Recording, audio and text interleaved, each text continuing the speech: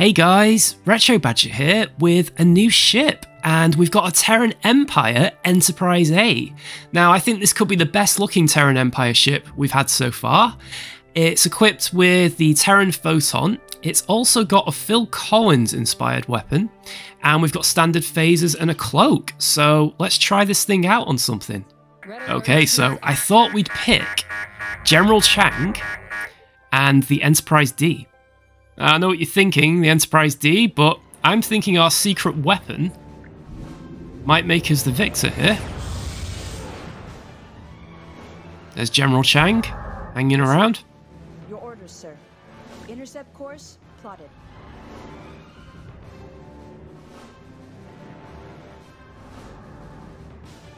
To be or not to be?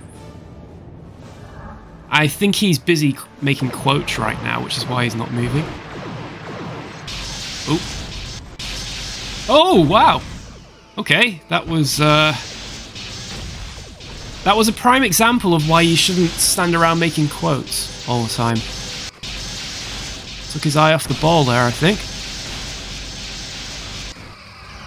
It's cloak. So, I'm now going to load up the Genesis device.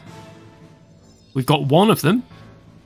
Now, if I'm right, we should be able to take out this Galaxy class, which would be something. I mean, can you imagine the Enterprise A taking out the Enterprise D? That would be quite funny.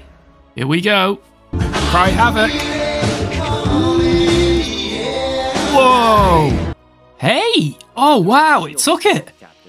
We've like completely knocked their shields off at the top. Wow. I'm surprised the Galaxy class survived that, I really am. Well, we have an advantage now. Their shields are down. If we can land some of those photons in a critical area, we should be good to go here. Okay. Oh, they turned. Well, we got one on target. Well played, Will Wheaton. Well played.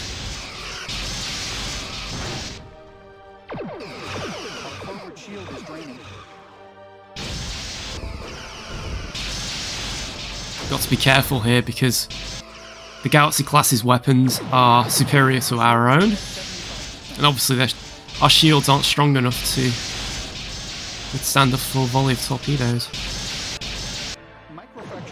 Oh dear. Let's turn. Oh no. Let's try the Genesis device against something else. Red alert, shields up. And that something else is Discovery. Okay, here we go. So we are lined up. Will this work? I don't know. And ooh! Well, there we go. No more Discovery. So, I'll put a link in the description below, but this mod's available to download right now on Gamefront, and I'd highly recommend it. Well, thanks for watching, guys. Bye for now.